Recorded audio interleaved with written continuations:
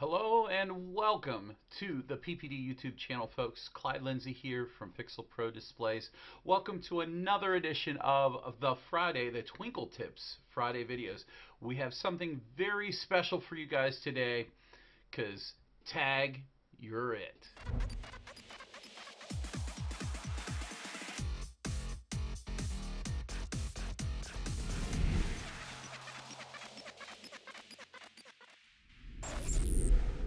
Welcome back, folks. So today it's Friday and I have to get on the road, but I need to get this video recorded before I head out to light up Ohio. So I have an idea, something that we talked about a week ago or so in xLights, in our Zoom room, our Tuesday night Zoom rooms, which you are all welcome to join us. It's a free open event. It doesn't matter if you're a PPD Club member, you can join us. We have a great time. There's wonderful fellowship.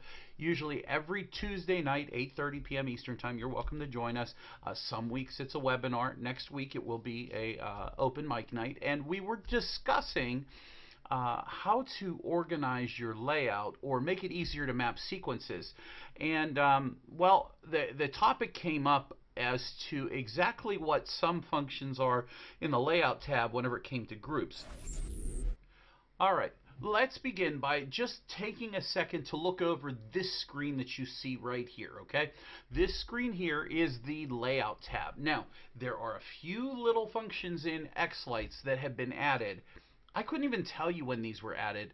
I really never paid much attention to them until one day somebody said something about it. And I always wondered, what could I do with this thing? Well, I figured it out. And it's kind of helped me, but it's only helped me because I understand how xLights works. So I'm going to try my best to explain this to you logically so that you can take the time to set this up for yourself, and it may help you potentially in your sequence mappings.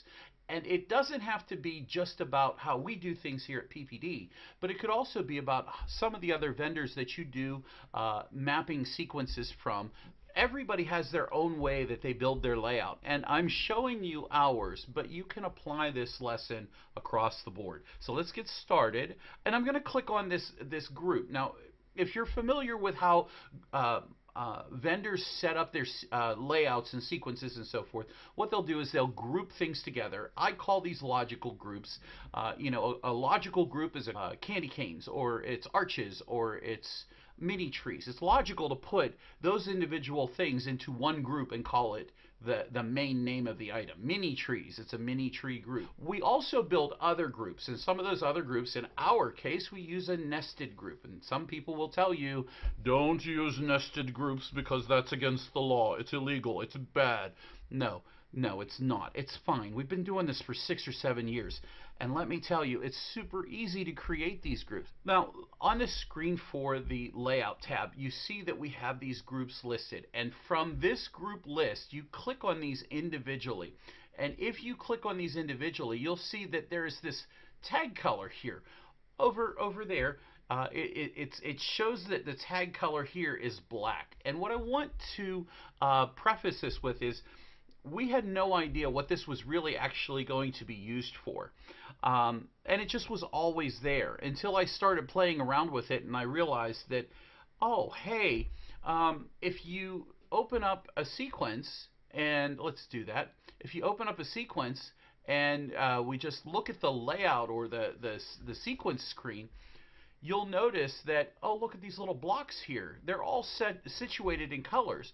But if we go to our master view and we look at the all house, you don't see a block there that is black because, well, this happens to be black. And I thought, initially, I thought maybe this meant that this was an AC prop, but it's not. It's actually the group level that has these blocks. Now, if you can tell where I'm going with this video already, you may be 10 steps ahead of me. Maybe you don't need to watch the rest of the video. But what I decided to do was I decided to label everything in my entire layout with a color that coordinated to where it's located in the show. So I went back and I looked at these tags and I assigned these tags The only ones I didn't assign were the top level groups, the all house, the all display, the all yard, because those sit, quite frankly, at the top of your master view. And so what I did was I went to every logical group. I went to the arches group and I said, okay, arches, what color should I tag these? Well, just for simplification, I tagged them the color red. The regular color red, the numerical value of 255 red. And if you go in, you can click on the box here, and I selected the full red color. See how it says 255, 0 and 0 there? That's the base level red color. And so I've selected that, and I said, you know what, I'm going to use that base level color red for any group that is on the ground. Now, that may make sense, that may not make sense, but that's just what I did. So I said, I'm going to put all of my arches, I'm going to put the arches on red, I'm going to go to the candy canes, those happen to be on the ground, and I'm going to put those I'm going to give them a red tag. I did the exact same thing with another group. Let's see, stars on trees.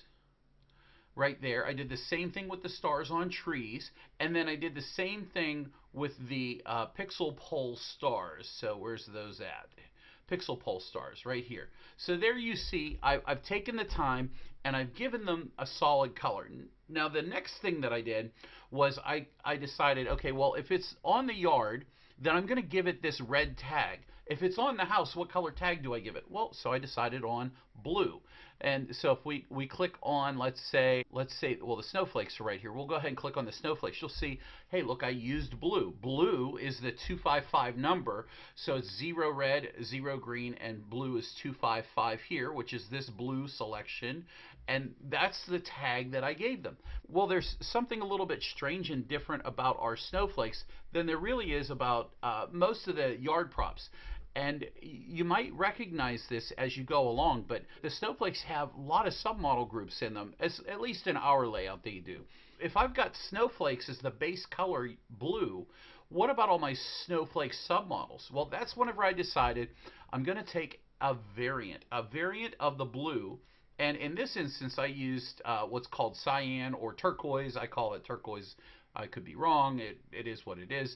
But I use this blue color. Now, you'll notice that it's 0 red, it's 255 green, and 255 blue. So the color doesn't matter. It was just a lighter color or the same color but only a little different. So what it told me, what I did was I went through and I made all of my submodels for my snowflakes that turquoise color. So here you see spinner alert. Oh wait, those are turquoise too. Well, so I decided any submodel on the entire house, not the yard, but the house, was going to have this light blue. Now, granted, after doing this, I realized that I have no submodels in my yard props. Now, it doesn't mean I'm going to add more. It doesn't mean that I wouldn't add more. But it makes it way easier when we go over to our Display Elements tab and we look at, in our sequencer, you can see that you can sort your props in a very specific manner. Now, if we look here, this is how our Display Elements is set up. We can open up the Display Elements box here, and you can see right beside me, you can see here across this entire list here, this is the list that we're looking at directly. Now, we have set up this is our master view, and you will want to take time to create a master view in your layout with your groups that are aligned this way if you're mapping one of our sequences. What this does is this aligns all the effects. It puts the effects in a hierarchical order, and when that hierarchical order is followed, then you have way better results where the map sequence looks more similar to what is on our layout versus when you map it in. So that's the goal. So if you know how we set up our layout, that's what these tag colors are doing for us. They're kind of pre-sorting these different colors just so that we can see if they're in the right place. Now, the way I built our layout, we have the all display at the top, we have the all house, the all yard, the all house decorations, and the all stars. Those all have the black tags. We put all of those at the top. The only exception is I put the all roof down here, which is real close to all of the roof groups. You see where it says roof, roof lower, roof upper, icicles and gutters, and the yard border. you see those individual groups, but then you also see at the top the all roof group, which is a black tag. That black tag could be up here at the top. It's not going to matter because all of your base groups, your main logical groups, are listed directly below the master main group, or the master group of all roof, the all roof stuff. Now, if we break this down, I'm going to scroll down a little bit here. You'll notice that I have all the red stuff up here at the top, except for the floods. The floods are on the house. I've always kept the floods up at the top. Whenever I sequence floodlights, those floodlights are always independent of the whole house, all display. They only get effects on the floodlight group, period. I never included them in the all house. And if I want them to come on with the all house or the all display, I just turn them on with those. So I never, that's why those are there. I've never moved them. And then again, the second thing that you're going to see immediately is whenever you look at, let's say, the windows and doors, you can see other verticals. Well, other verticals is the lighter blue, and you can see the darker blue color, where the darker blue is up above, but the lighter blue is down below.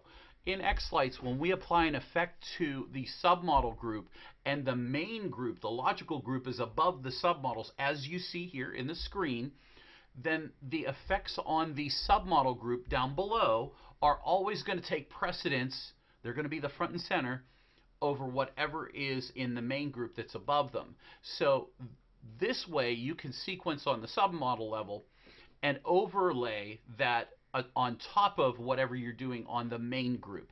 And it's a way to do layering and sequencing that quite frankly is very beneficial. But if you don't know this ahead of time, then it's really hard for you to kind of get things set up. So what we've done is we've just basically done the exact same thing. If you come down here, you can see the snowflakes, and that's our main logical group. And then we have three or four other groups. We have a snowflakes large group. The snowflakes large group is a group of snowflakes that's just like your large, high density, the giant, the big snowflakes, if you will. And those big snowflakes, you know, they can do so much more because they have great submodels in them and so forth. Not that the little ones don't, but there might be a little bit more action and a lot more that you can do. And so we put those right below, nestle it right below the main logical group. So if we want to sequence on the snowflakes, the big ones, we can do that because it's going to overtake what's on top of it, which is the regular snowflake group. So I can sequence on just the big snowflakes, or I can sequence on the main group of snowflakes with everything in it. So the other thing is that now we have these other three groups, which are snowflake arms, rings, and tips. You can see those have that light blue tag, and you can physically see that they're in a specific order. I could actually come in here and change the snowflake large. If I go back over here, I could make this as maybe like a blue, but a less darker, but not as bright blue. So if we go to the snowflakes large, I could come in here. I could change this color to a much darker blue. Let's say it's this blue here. Maybe it's lighter than this, but it's just different. And if we go ahead and click save, bam, you can see here on the main line that, oh look, we've just changed our snowflake color. So the snowflakes are still the main one, but the next one down would be like a subgroup, and then we have our submodel groups, and then you can visually see what is going on within your layout. Now, if you take the time to do this amongst all of your models that are in your layout, let's say you have a lot of submodels. Let's say you have candy cane submodels. If you were to build a candy cane submodel group, you would be able to look and see like the solid red, the base red, and then you could give the candy cane submodels, maybe it's an outline or maybe it's stripes that you create.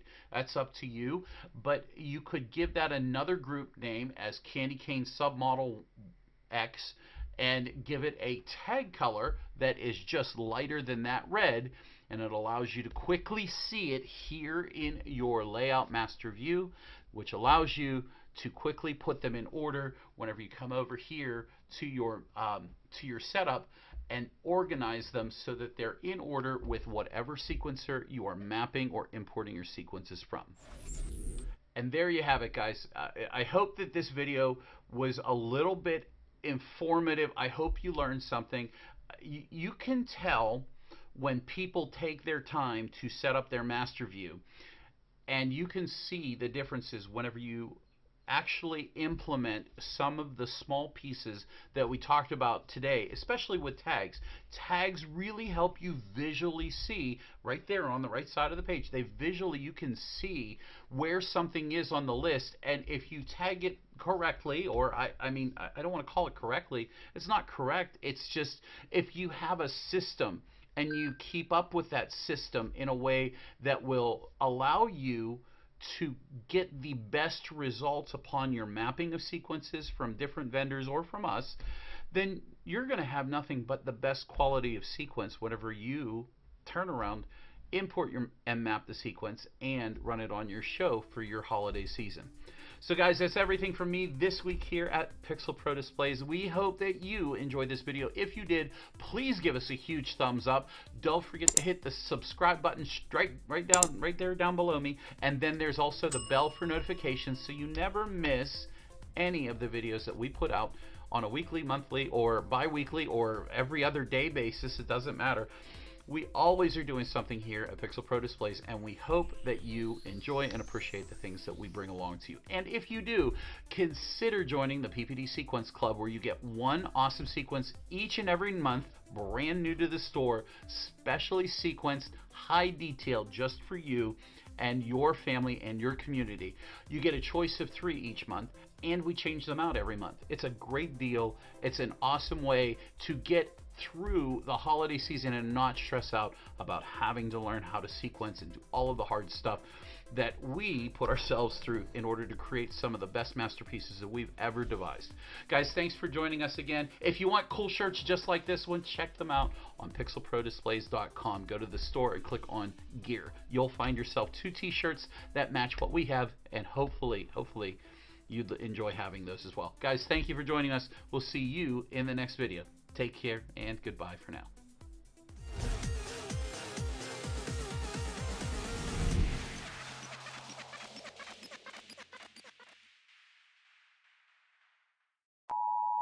But they're not in any group other than the flood group. So I sequence whenever I sequence